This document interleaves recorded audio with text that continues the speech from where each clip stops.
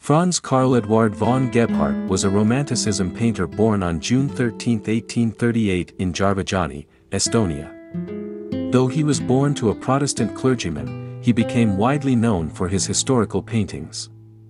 As a painter, Franz Karl Eduard von Gebhardt was heavily influenced by the Romanticism movement. He was renowned for his ability to create stunning portraits and religious paintings that often depicted elements of this movement.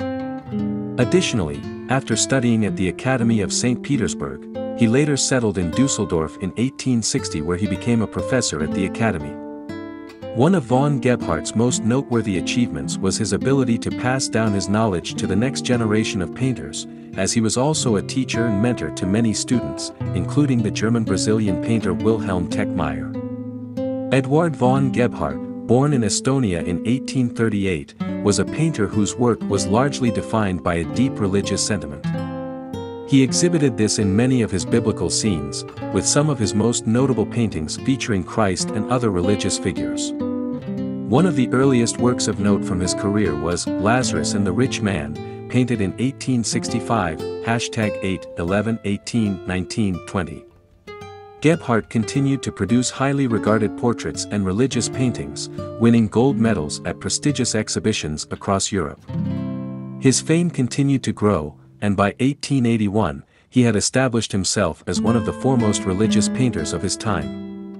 During this period, he produced several notable works such as Bildnis eines Malers vor der Staffel and Two Men in Historic Costumes Making Music in an Inn.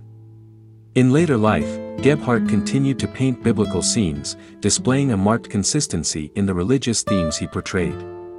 He took inspiration from the Estonian people, using local peasants as prototypes for his work. In addition to his painting career, he was a tutor to several famous Estonian painters such as Ants Laikmaa, Christian and Paul Raud. Gebhardt continued to win accolades throughout his career, being elected as a member of academies in Antwerp, Berlin, Brussels, Munich, and Vienna.